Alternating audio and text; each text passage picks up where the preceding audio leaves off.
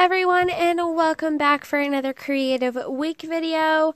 This week is week 28. If you thought you missed week 26, don't worry, it doesn't exist. I messed up last week and said 27 when it was 26, so we're just skipping over it like it never happened, and this is week 28. So I started out my week this week with some watercolor. What I'm doing here is I was planning on entering a Girl with the Journals giveaway for the page anchor, and you had to do a journal page that kind of went along with the page anchor theme. So at this point I was really trying to push myself to do something with an anchor, and I wasn't quite sure what I was going to do, and I don't do well when I have things in mind. So I struggled a little bit, but I really like how it came out in the end. Right now, you just see me writing on the back of that bingo card. I am starting my journal by writing a little love note to it. I write one at the beginning and at the end, just as a kind of like, I don't know, it sets the tone for my journal of like appreciation, that I can throw all my beautiful bits at it and it will hold them all for me. So, it's a nice practice that I've gotten into, and I really like it. There is a really exciting thing coming up later in the video, so stay tuned for that. But while we get through this, I wanted to use this photo, or I thought I did anyway. I knew I wanted to journal this photo, and I was still struggling with the whole anchor thing. I didn't know what I was going to do. And to be honest, I abandoned this page that night and went into it the next morning, and I'm glad that I did because it turned into something really meaningful for me, which you will see unfold later.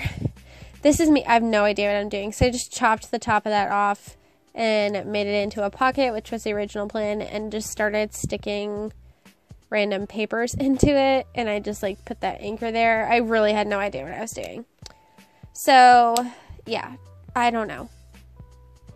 I was trying to force myself rather than letting it come naturally, which is not a good combination for me. So I put this on the front of my journal. It's a little like photo quote thing that I found on Instagram, and it says Facebook Barefoot 5. Apparently that's who it belongs to. But it says, "I'm with their dirty mouth girls, the ones with bare feet, brilliant minds, messy hair, wild hearts, and feisty spirits, the ones who aren't afraid to speak up and who live for doing what they've been told is impossible," by Brookhampton. So, I really liked that.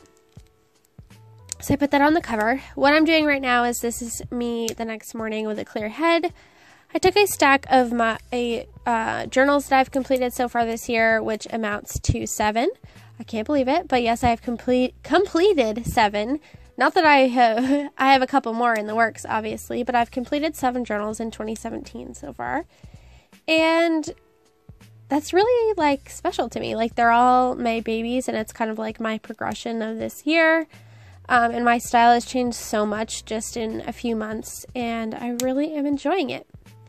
So I wanted to document that, and I put this anchor on the back because to me, my journals are my anchor in a way. Like, they're kind of the thing that centers me and grounds me, and I take them everywhere with me. They're like my little pets. They're like an extension of myself. So that's what this page kind of became about, and I did still enter the giveaway, but at this point, the giveaway doesn't even matter because I got this awesome journal page out of it in experience.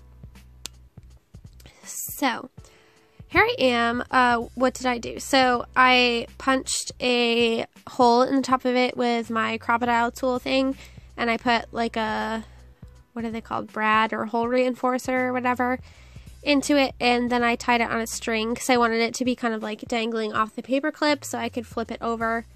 And I'm going to write a little journaling on the back.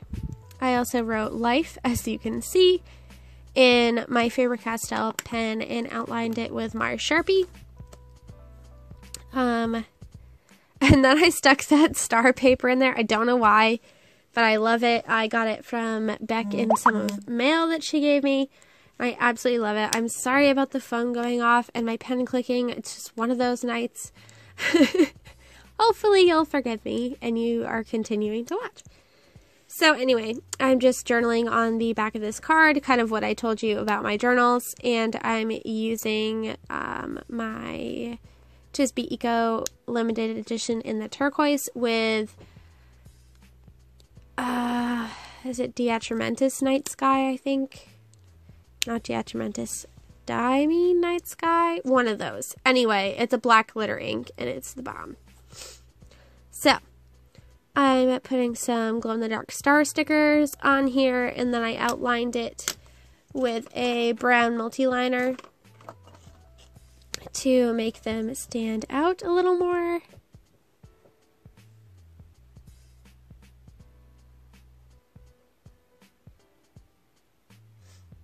And you get to see my head in the shot. Yay!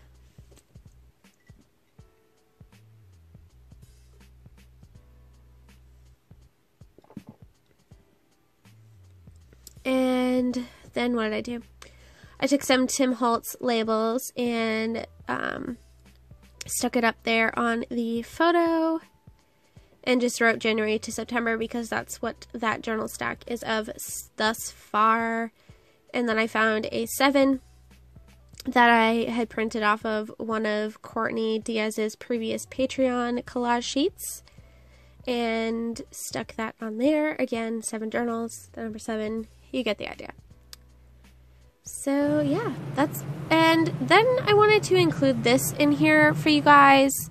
So I just wanted to remind you, especially if you want to get into some more meaningful journaling, to just take a minute and slow the hell down.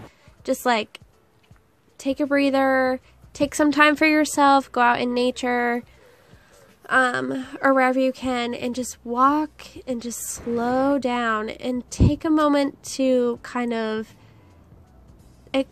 not just appreciate the world around you, but also obviously bring your journal with you and just stream of consciousness, right? That's my favorite way to journal, is stream of consciousness. A lot of people do that when they do morning pages, but I just do it anytime. Whatever comes out, and you feel so much better after. And I feel like we often forget to take time for ourselves. So that's something that I did this week. After work, I went to the beach, which I work right near the beach, so it made sense to do that. And I went there and just journaled on the sand. It was probably one of the very last warm days that we're going to have like that here in Maine until next year, of course. So I'm really glad that I did that for myself. And I encourage you to do the same.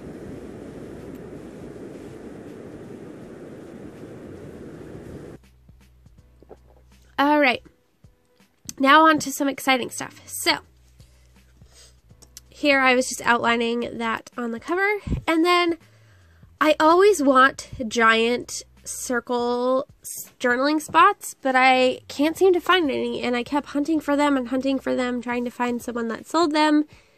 And then I was like, why don't I just make some? Like, hello. So I have made these journaling spots. I made some circles. I made some label looking ones. They're in all different sizes. And I have scanned them and made them into a PDF that you can buy on my Etsy shop for just a little over $1. I really want to get into my Etsy shop.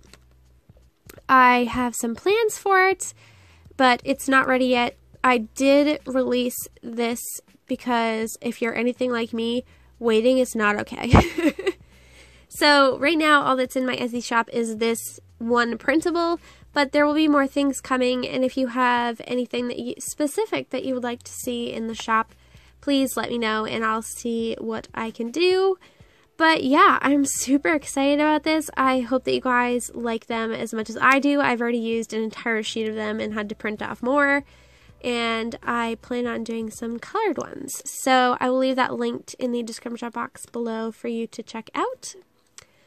This right here is a little sneak peek at the Take 5 challenge that I did. So if you didn't see that, I'm going to put a card up so you can go check that out. That was my past video. I had so much fun creating that canvas, and obviously it was part of my week, so I included it in there for you guys.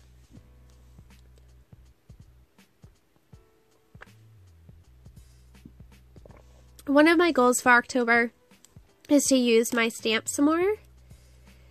So I really like this wing stamp that I have from Tim Holtz, and I have a bunch of stamps that I got when I first got into journaling like a long time ago, and I don't ever use them, but I can't get rid of them because I love them too much. So October, use your stamps. Leanne. Okay. Anyway, I'm about to use one of those labels so you can see me using that. Here I'm just going through my scrap bin because obviously I have to layer this photo, because what else would I do with a photo besides put a bunch of paper layers behind it? So I took some acetate, I have some vellum, I have that label. Did I put anything else? I put more acetate. I'm sorry, I still have a cold. Apologies, or allergies or something. I don't know. But that does not stop me from creating. And yeah, come on. You can get the paper layer on there. So I'm just going to put that on there. I really like how it came out. I really like the wings. I think it looks awesome. Then I just took a tiny Tim Holtz label for the date. And I will journal about that later. I really wanted to use this Born on the Beach sticker, and I couldn't figure out where I wanted to use it, and then I stuck it on that photo and I can't get it off now. So I'm just going to have to do it, and I stuck it on that vellum for later. To just kind of chill there until I figure out what I want to do with it. I also really wanted to use the stars. Like, I love those stars so much. So much. Okay. But I didn't use them. Oh, we're already at the end of the video. I can't believe it. So, I just wanted to show you real quick. I fussy cutted out all of the labels that I created that come on the printable. So, they're super easy. I left a little white border around them so that they looked cool. And I printed mine on sticker paper, of course, but you can just print it on regular paper if you wanted. So yeah, don't forget, I will leave that linked in the description box below for you. I hope you guys enjoyed this week's very eclectic creative week, but I think that's kind of the point of these anyway. If you liked this, give me a thumbs up, subscribe so you don't miss any of my future videos, because that would suck. And I will see you guys in the next one. Take care, guys. Have a good one. Bye.